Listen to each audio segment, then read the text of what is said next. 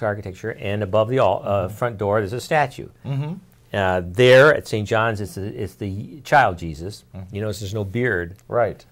And it has the words carved in stone, "Come all you who labor and find life burdensome, and I will refresh you." So that's kind of like a neon sign to the world. That's why they put it on the facade, the face of the church, inviting people to come and experience the peace and healing that is in Christ. Here we have the same doorway with a Christ statue, but an older Christ. I think it's the Sacred Heart. And in this one it says, "Go, therefore, and make disciples of all nations." So it's interesting, the difference. One says, "Come," and this one says, "Go." In other words, both dimensions have to be kept in balance. That you come to the church in order to be empowered, therefore, to go and to live as the church. So it's two different sides of the same coin.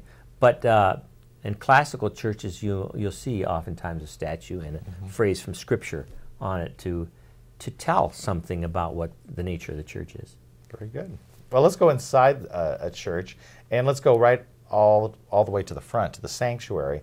What are some important elements in the sanctuary? And then a follow-up question to that is, in older churches, you see the sanctuary definitely at the front with people in the pews right looking at the sanctuary. In newer churches, it seems the sanctuary is almost in the middle, or at least pulled up, and people are kind of around. Is there an intentional reason for that change? There's a theology or a theological emphasis being placed on something by way of that architectural feature. So classical churches are built upon the structure of the Roman basilica that goes back to the pre-Christian era. Okay. And the Roman basilica it looks like a church. And there was a temple, and in the apse area at the end, there would be a statue of a pagan god, and then they would have courtrooms along and legal counsel along the vestibule, the side aisles. Those would all be closed in, or they'd be open, but they'd have offices in there. Well, when Christianity was legalized, the Emperor Constantine gave the use of the churches so that that gave us the use of those basilicas in Rome as church buildings, and they fit perfectly in our theology. So in place of the pagan god, we removed it, and you put the altar. And so that when you enter the church, your eyes immediately go to the east end, the apse end, the center. So you put the most important thing right in the center, which is the altar, and in classical churches, the Blessed Sacrament. So that right in the center, front and center, you have the most important thing, the altar and the tabernacle. And so that would convey immediately through the experience that we are being moved forward. Your eyes go forward. Your body, your spirit is moving forward through the architecture to Christ, who's present in the Eucharist and at the altar, which also leads you, of course, to beyond. I mean, so sort of like we're all in procession. You know, the pews are like this. So we're all in statio, as we used to use the monastic observance. We're all lined up in procession, making our way to heaven, being led by Christ in the person of the priest through the sacrifice of the Mass to our eternal home of heaven. So it conveys a theology. It conveys a point. And that's one of the arguments why traditionally altars were situated so that the priest stood facing in the same direction as the people.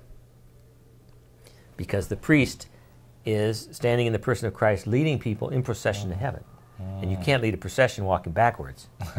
That's a very important point. That's why there is a lot of ink being spilled on the discussion of whether or not we made a mistake putting altars facing the people.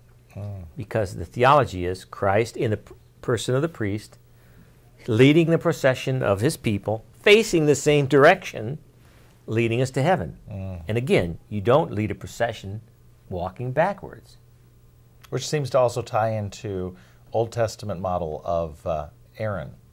The priest Aaron. Yes. That's right. So this theology is reflected in the architecture, whereas there's another theology reflected in churches created in the round or moving the altar out. The emphasis there is that Christ is among his people, right in the midst of them. I mean, it's a legitimate theology. But I think what often happens, in the danger in that is that if Christ is already among his people, then we're already home. We're not going anywhere. He's here, we're there, and there you are. Let's look at one another. I think there is a deficiency in that. Whereas I think it's more accurate, the traditional version of church architecture is more accurately conveying what's happening in the liturgy. The liturgy is not essentially us looking at one another and celebrating the here and now as much as the liturgy is celebrating our movement from time to eternity. And so churches in the round or the altar pulled out does not convey that as well. I mean, it's also reflected in some people's attitude that the liturgy doesn't have the transcendence to it that it should, I think. And as a consequence, it's very casual, very earthly oriented, lacks a lot of symbolism, and emphasizes the here and now rather than the then and there. That's some incredible points. I hope you're understanding this because it's easy to understand. But what a gift you are, Monsignor. Thank you. Okay, one other question, and this is more traditional churches, but not always. I mean, St. Teresa's is 1950s, and you still have it there. But what is the purpose of stained glass windows, and do they have to be theologically correct? Stained glass windows are a beautiful means of teaching the faith. And in the Middle Ages, the stained glass windows in churches were called the Bible in glass. The Bible in glass, G-L-A-S-S. Because you remember, for much of the Dark Ages there, at the fall of the Roman Empire, many people were illiterate, couldn't read, couldn't write, but they had eyes and they could see pictures. It's like when you're a little child, pictures tell the story. And so they would tell the stories of the faith through stained glass, the Bible in glass, or the faith in glass. So that has continued through the centuries. That's why the stained glass windows in the classical churches always have images on them. Okay. The miracles of Jesus you might have, the mysteries of the Rosary, the seven sacraments, and like at St. John's, the Book of Revelation. Here we have the mysteries of the Rosary, and the 15 decades of the 15 mysteries of the Rosary. Down below and up above, symbols of the sacraments, different sacraments. And so when you come in, you learn something about the Catholic faith by just looking at the windows. You see a cup and a host. You say, even if you're an unbeliever, you say, this Catholic thing must have something about food and drink. You see the image of the pouring of the water. This Catholic thing must have something to do with water, baptism, and so forth. Cross, crucifixion. This Catholic thing must have something to do with the crucifixion of someone.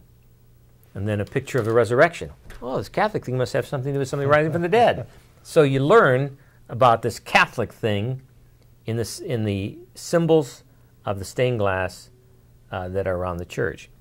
I think we deprive people of an added means of seeing the faith, not just hearing the faith. You add one, you reduce the impact by one sense, S-E-N-S-E, by not having it conveyed in glass.